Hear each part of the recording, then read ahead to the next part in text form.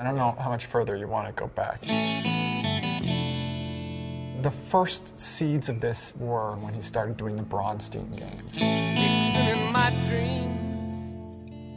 You can play one person.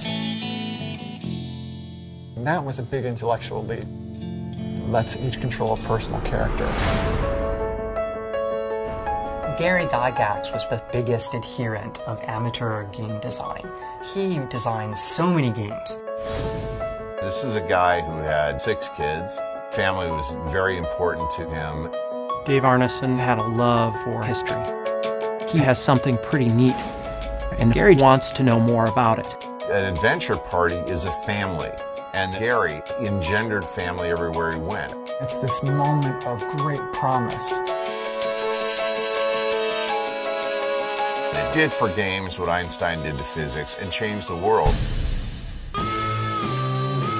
This was a time of cultural upheaval and political upheaval in America.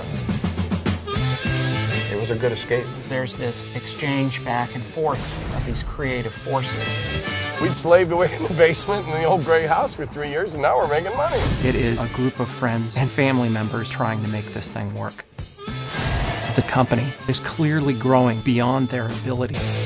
All these guys that had been buddies. Once it was clear what the stakes were, we see a change.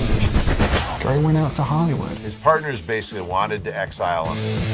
I want to make movies. I want to make this bigger brand as Star Wars. It was really interesting to find the appropriate mansion for Dungeons and Dragons. Playing Little Wars teaches you what a great and blundering thing Great War must be. Gary carried those people with him, and they followed. He owns a minority of the shares. He's not in charge of the show anymore. Lawsuits start to come out. These 2 guys were sort of sent into the woods. They couldn't stay with the product that they both loved. There are a lot of stories about what happened. People with the money controlled TSR, and the people with the heart lost it. The reality is much more complicated than we can imagine. These young men are being drawn into this conflict. And soon they're going to be drawn into a real war. Fantasy becomes reality. We are eagles on one leg, the left is an eye.